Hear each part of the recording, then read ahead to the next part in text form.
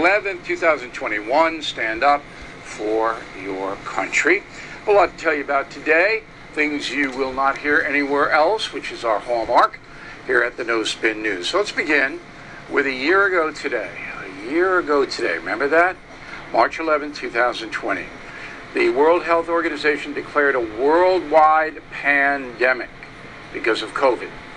And a number of things happened in rapid succession today, a year ago. Number one, the stock market went down 700 points. All right. Number two, the National Basketball Association canceled games. Number three, Tom Hanks and his wife announced they had COVID in Australia. And everybody was going like this, whoa, what is going on? Now, I had warned you, if you were with us back on January 23rd, 2020, that this COVID thing coming out of Wuhan, China, was going to be bad. And I was the first broadcast journalism guy to do it, I believe. I could be wrong in that, but we haven't seen any earlier than that. But I have to say, I wasn't panicked. I didn't see the terrible toll that COVID has taken. I didn't see that. I thought it would be, 3 or 4 months, and then it would kind of subside like most pandemics do. So anyway, today is the anniversary, and tonight Joe Biden will speak about where we're going from here. Okay, about 15 minutes. We'll get to that in a moment. But I want to play you then President Trump's soundbite on the COVID situation. Go. I am confident that by counting and continue to take these tough measures, we will significantly reduce the threat to our citizens, and we will ultimately and expeditiously defeat this virus. We are at a critical time in the fight against the virus. We made a life-saving move with early action on China. Now we must take the same action with Europe. We will not delay. I will never hesitate to take any necessary steps to protect the lives, health, and safety of the American people. I will always put the well-being of America first. Okay, so President Trump took 3 actions. He stopped flights from China in January. Then today, a year ago, he stopped flights from Europe coming here. And they automatically, I shouldn't say automatically, they went into the vaccine mode. All right? So U.S. scientists went into the vaccine mode very early. And that's why we were able to get it at the end of November 2020, which was a miracle, I think. And of course, the press didn't give President Trump any credit at all for that. Now, yesterday, a year ago, March 10th, 2020, Joe Biden said this.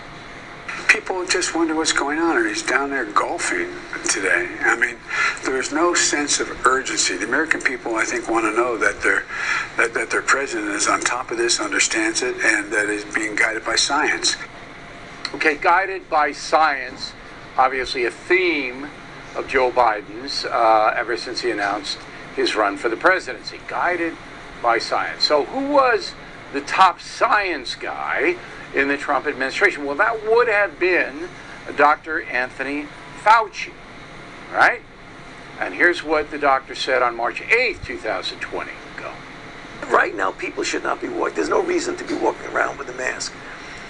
When you're in the middle of an outbreak, wearing a mask might make people feel a little bit better, and it might even block a droplet, but it's not providing the perfect protection that people think that it is. All right, there's the science a year ago. All right, there's the science.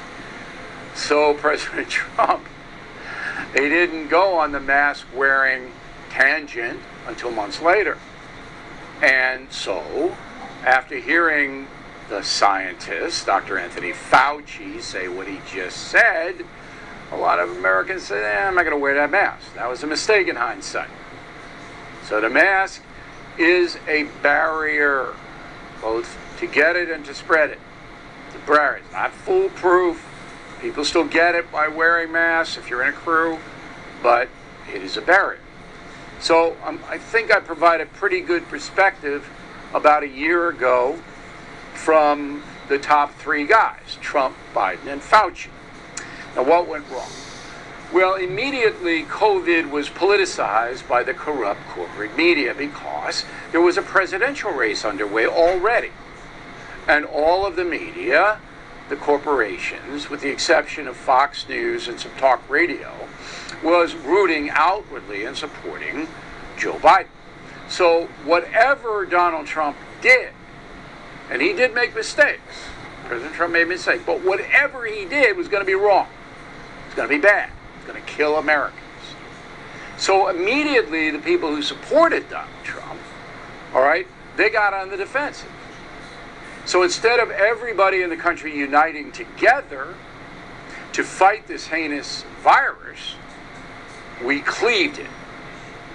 And to this day, there are people who don't want to wear masks, they don't believe in social distancing, all of that. And then there are other people who shut everything down and ruin lives and ruined economies and all of that. The best study is Florida versus California because you have similar climate. In Florida, there was a 2-month lockdown under Governor DeSantis. California is still locked down. On the basis of population, all right, California has more cases than Florida, proportionally. All right, of course, California has more people, but to a proportional, California has more cases.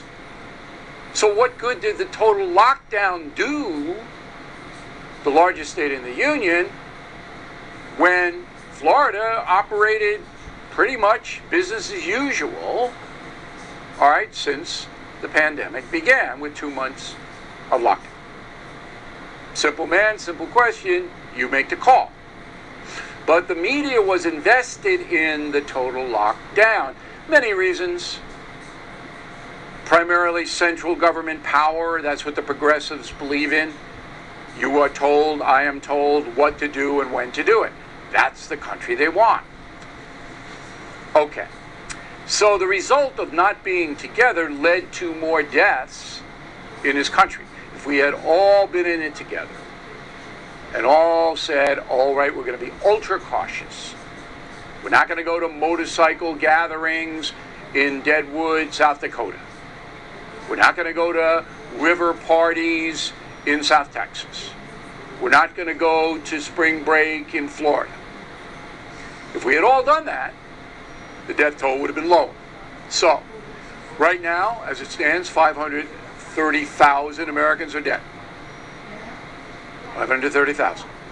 Worldwide, 2,622,000 are dead. Now, the worldwide toll is much higher because China is never going to tell you how many people are dead over there, and Russia's not going to tell you, and a lot of the countries just don't report. The African countries don't report. So I say 5 million at least worldwide are dead from this pandemic. As mentioned, Joe Biden speaks tonight. Now, I will tweet during it, but I'm not expecting much here. It'll be, the only interesting thing is whether Biden will give credit to Trump for the fast-track vaccine. That's the only interesting thing to me. I know what Biden's going to say. He's going to read the prompter. He'll read it all right. He's reading it right now. He's rehearsing. So 8 p.m., all the networks will take it. Reuters reported today that Mr. Biden is going to say where we go from here. All right, that's worthy. But then what he should have done is giving the address from the White House press room and taking questions. And I have 3. I have 3 questions. None of them are about COVID. Okay, I'll leave the COVID to the science. I'm leaving that. But I have 3 questions. Very simple questions, simple man, simple question. 1, Mr. President, who is benefiting, exactly, specifically, who is benefiting from your open borders policy? Who? Now, maybe he say, well, the Mexican drug cartels are benefiting, because they are, charging people thousands of dollars to smuggle them in here, particularly children. So are the 13,000 migrant children now under the supervision of the U.S. government, are they benefiting by the open borders policy? Now, there isn't a chance in hell that Joe Biden could answer that question.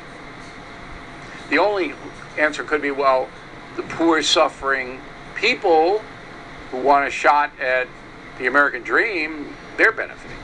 If he'd be that honest, okay, because in the long run they'll benefit. Short run, no.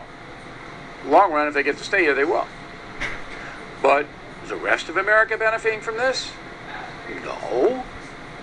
Mexico benefiting from it? Mexico's criticizing Biden because they got to deal with the tens of thousands, soon to be hundreds of thousands of people coming to the open border. Second question, why are gas and home heating oil prices rising so quickly?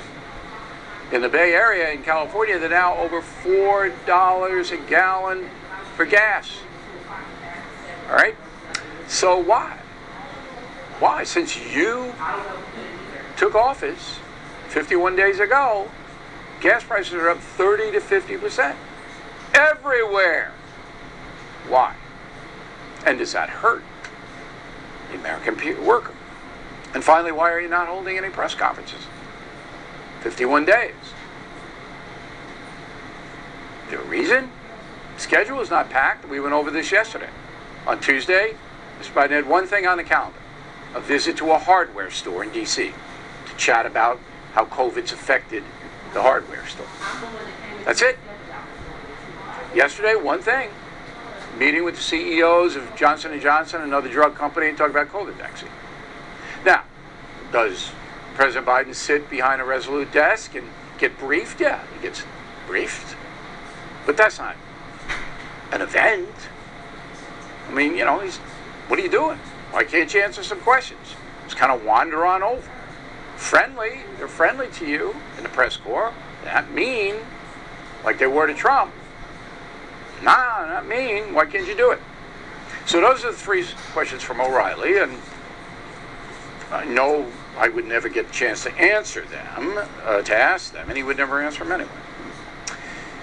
So 81,269,000 Americans voted for Joe Biden. What do they think now? So I'm torturing my liberal friends who voted for Biden in a funny way, not in a mean way. But I'm asking them, is it open borders, is that good? Good for you and your family? So I torture them. I'm so obnoxious. It's ridiculous. But it's a serious question. How many of the 81 million you think are happy about the State of the Union 51 days into the Biden administration? So Rasmussen does a daily tracking poll on job approval. Right now, 50% of Americans approve Joe Biden's job performance, 47% disapprove. That's a low number for Mr. Biden. You usually get a honeymoon period here. So it's 50-50, it's within the margin of error. Okay, but the ones who did, and I have gotten a few answers, by the way, from my acquaintances and friends who voted for Biden. And it's, well, he's better than Trump. No matter how bad Biden is, it's better than him. That's it. That's the rationalization. So very few people are going, yeah, I made a mistake. I haven't heard that once. Yeah, I made a big mistake. Now, 6 months from now, yeah, it'll be a different story. So the Attorney General of Florida is joining Arizona and Montana in suing the Biden administration. This is largely symbolic, but they'll bring it into federal court because the Biden administration is not enforcing immigration law, and the states of Arizona, Montana, and Florida say it is hurting the citizens of those states because the federal government is not enforcing the stated law. Simple lawsuit. More states will join, and this is to embarrass Joe Biden because obviously they're not. They're not enforcing immigration. They did not. Now, the end game is to get as many foreign nationals here living in the United States as possible because most of them will vote Democrat.